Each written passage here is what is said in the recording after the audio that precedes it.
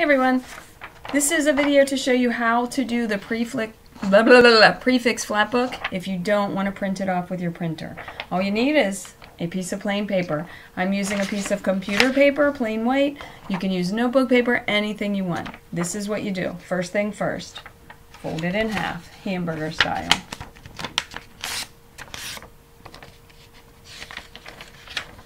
And you will need a pair of scissors to cut that in half. Okay, the first half, are you ready? I'm going to fold it hamburger style. See that? And I'm going to very lightly separate this into thirds. So I could S-fold it, or I could just eyeball it and draw lines. Or if I wanted to, since you're learning all about measurement in math, it would be a great idea to get a ruler and figure out what exactly the thirds would be. Bonus points for anybody that shows me the proper measurement to put it into 3 equal parts for thirds. Okay, I'm going to eyeball it right now.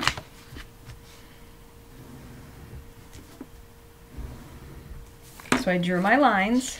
Now see how it flaps up this way? I'm going to cut.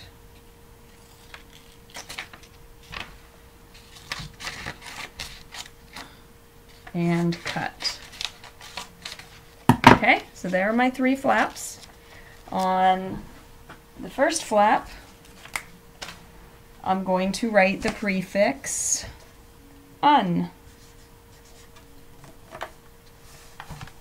And I like to put a little line after that because that tells you that more word comes after that. The next prefix I'm going to write is pre.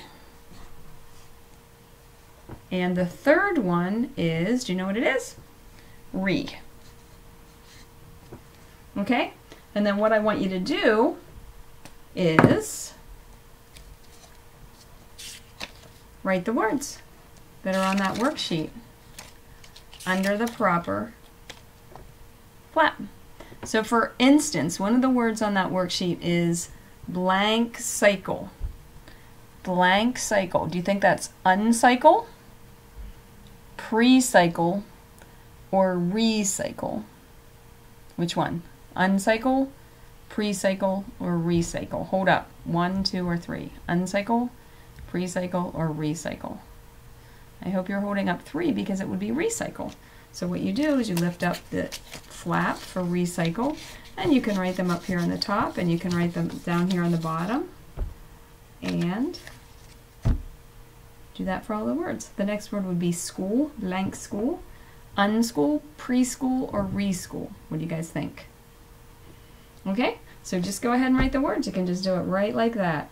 Or if you don't even want to do that, you can even just take a regular piece of paper and just divide it into 3 sections and write them on it without the flaps. But I don't know about you, but I'm a big fan of the flap books. Okay, again, see you next time.